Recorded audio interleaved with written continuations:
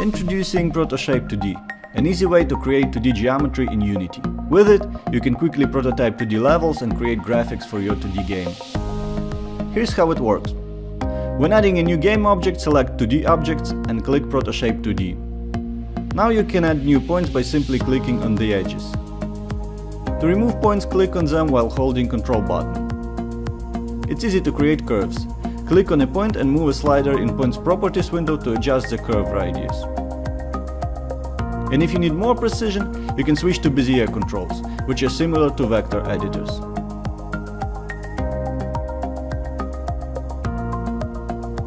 Number of points per curve can be adjusted from Inspector.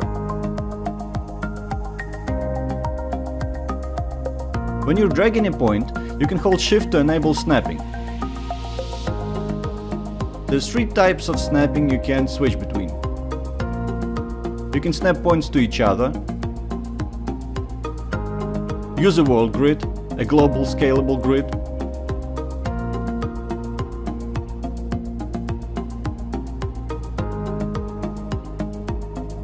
or snap to local grid, same as a world grid but relative to the object.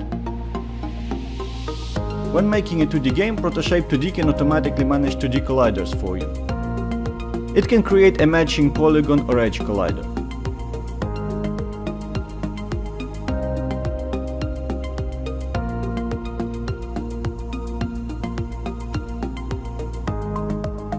The shapes can be filled with color, to color gradient, texture, or a combination of those.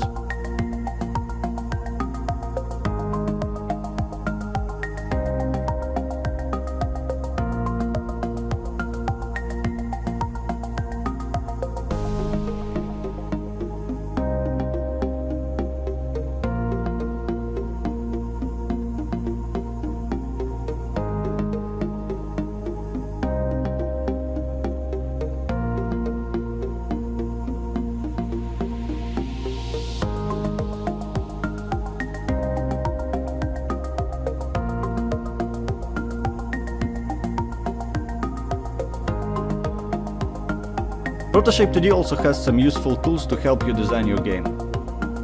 For instance, you can move the pivot of the object, export your object to mesh asset, or to PNG file.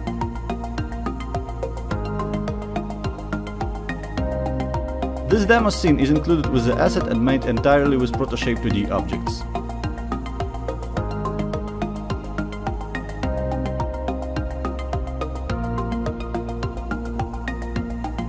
You can get ProtoShape 2D on Unity Asset Store.